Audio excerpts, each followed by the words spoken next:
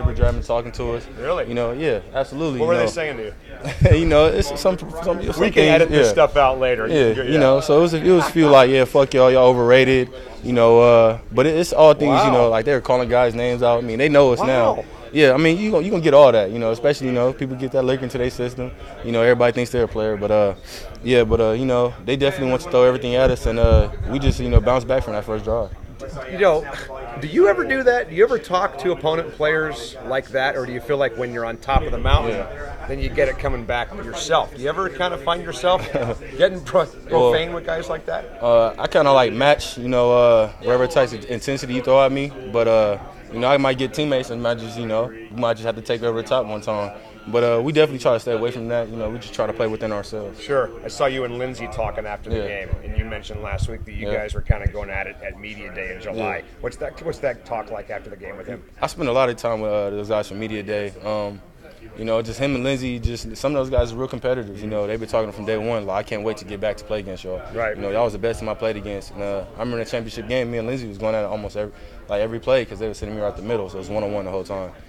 So me and Lindsay, we kind of recapped that game and just, said like when we come, when we get back together, it's gonna be a battle. Yeah. He sure did. He brought it. He brought it. He brought that mouth too. Yeah, Keyshawn, it felt like Azim took a big step on Saturday, and he's maybe back to where he was before the broken leg. What did you see from 36 out there? I seen him out there making plays, with that same type of intensity. But he for sure is back. He's been back for a while now. He just, we just got to keep going, get into the flow. It's a long season, make sure we all grinding. Yeah. How do you think you've played so far? Maybe assess your play after 4 games. I've been decent. Every week I've been playing more consistently better. Just getting back to the flow, live reps. But I know, like, every week, I'm just trying to tighten up more and more open field tackling and everything. Right. What kind of confidence have you seen grow from the secondary, all these young guys taking over for some legends that are now in the NFL, obviously, but Jordan with the 2 picks and Miles with the pick 6. Talk about the confidence level you see in that young group behind you. Yeah, I kind of see the same confidence I've been seeing, like, all summer long. Those guys work incredibly hard, and it's only about time they went out there and showed it. You test those guys, they're gonna answer the call. And Coach Lake does a great job of getting them right. And, they're all pretty focused guys. So as long as they, listen to their coaching and go out there and play, they're great athletes. They're going to make plays. Yep. Okay, Oregon State this Saturday. You got these guys last year, obviously, fairly easily in Husky Stadium. But for the young guys here that think this will be a cakewalk in Corvallis this Saturday, what's your message to them? There ain't no cakewalks in the Pac-12. So, they definitely know that we going into the house as a championship game, and we understand everybody's going to try to throw their best at us, and we expect that. We expect them to, run the ball. That's what they really want to do, and then try to make big plays. So it's on us to, understand what they're trying to do and go out there and execute our game plan. How is Ryan Nall kind of different or maybe unique, the same from other running backs you've seen so far? He's more of a bigger, bruiser type running back. He makes a lot of plays, and, he runs guys over. And a defense like us, we looking at that smile on, okay, I like this. It's different because, it's a different type of running style with him and Phillip Lindsay. But you're going to get something different every week.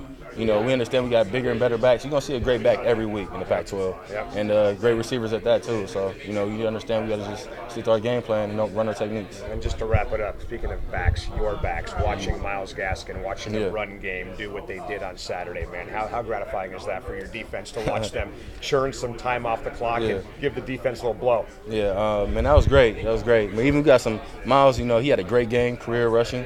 But even some young guys like Kamari, some guys got out there. Savon got another touchdown.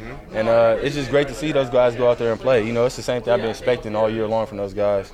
They've been showing up in the locker room, during practice, during camp, and just seeing them go out there and make plays is great. Love it. Great stuff, man. Best of luck Saturday, pal. Thank you. Keyshawn, Coach Lake said that after the game that you guys were kind of sensing that the quarterback was a little confused and you guys deked him into the interception by Miles. What did you guys sense? So, I was listening to Coach Lake coach up the DBs for a while, and, the DBs do a great job, even as young guys, like disguising coverages, showing different stuff. The defense as a whole, we try to work on that, like run it, showing different things. And, Miles just took some coaching points and just went out there and applied them as soon as possible. I remember, we came out at halftime or even before that, and I seen Miles, Coach Lake, talking about something during the timeout, and I walked over and I'm listening to him. And he was like, we got to disguise this, show this, he's going to throw this right, you're going to jump it. And that's exactly what happened, a few plays later. So, he just went out there and executed. I was telling Miles, bro, you don't have to worry about nothing. If anybody's ready for something, it's you. because the type of dude he is, he's a playmaker. Other than that, he's super intelligent and hardworking. How much satisfaction is there to confusing a quarterback? Yeah, it's a lot of satisfaction, especially when you come out and get a pick six from it. So I was happy for him. He went out there and made plays, but that's what I expect from him. He's a great player. Colorado game, it looked like you and Azim getting on the same page a little bit more of the tag team is back in force. Are you sensing that? Yeah, absolutely. I just see that since this defense is coming to its own.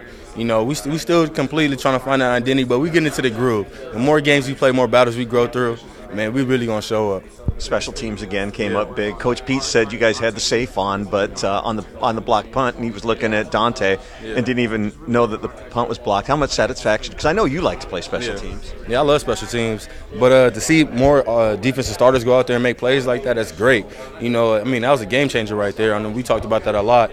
And for Vita and Levi to go out there and sell out on a safe punt, that really questions what type of team we have, especially what type of defense we have.